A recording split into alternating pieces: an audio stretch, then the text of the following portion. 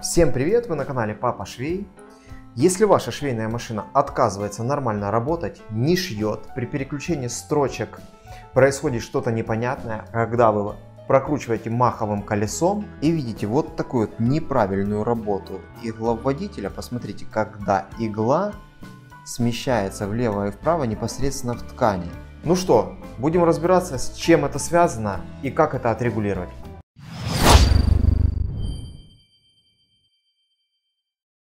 И прежде чем начать, небольшая рекламная пауза наших партнеров, которые предоставляют нам оборудование для тестов.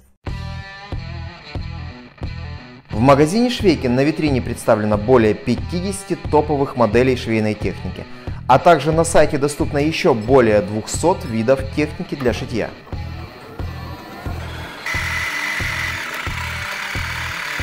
Только мировые бренды Juki, Pfaff, Brother, JANOME, Jaguar и другие по лучшим ценам в Украине.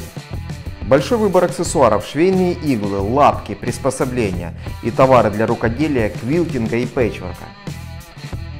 Наши менеджеры протестируют швейное оборудование, которое вы выбрали, а также дадут профессиональную консультацию, так как знают не только функциональные возможности техники, но и особенности конструкции и качество исполнения деталей и механизмов. Посетить шоурум Швейкин вы сможете в Киеве, Харькове, Днепре и Одессе.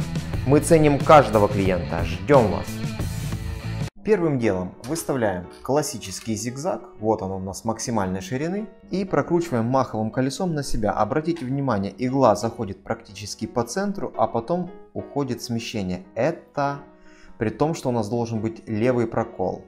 Крутим дальше, опять игла уходит в центр, и вот это у нас правый прокол.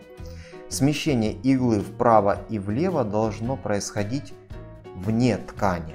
В таком случае кажется, что абсолютно все настройки швейной машины сбились. И не пойми, что с ней происходит. Игла перемещается вправо-лево непосредственно в ткани, при этом зубцы продвигают эту ткань, что-то щелкает, что-то петляет и тому подобное. И казалось бы, без механика уже не обойтись, но решение у нас есть. Для того, чтобы решить эту проблему, необходимо вскрыть швейную машину. Ссылочку, как это сделать, я вот оставляю на канале. И переходим к ремонту.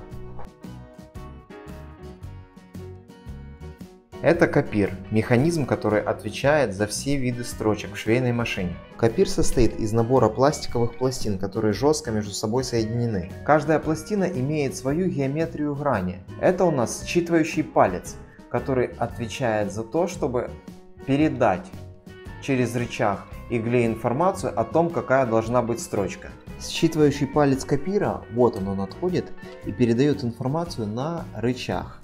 Как вы можете видеть, он двигается. Рычаг, в свою очередь, передает информацию на игловодитель и смещает его то вправо, то влево, в зависимости от копира. Теперь мы имеем представление о том, как образуются все вот эти вот строчки, которые заложены в электромеханической швейной машине. Ну и давайте посмотрим, что у нас могло там случиться, что сбиться. Копир в действие приводит вот эта вот шестерня, которая размещена у нас на верхнем валу. И если хоть немного эта шестерня провернется на валу, вот, строчки у нас уже нормальной не будет. Причина это может быть ослабшие вот эти вот винты, или, возможно, недостаточная смазка, и из-за небольшого клина могло произойти смещение этой шестерни. А теперь настраиваем механизм копира до заводского состояния. Выставляем самый широкий зигзаг, шестигранником ослабляем один винт на шестерне, и вот он наш второй винт.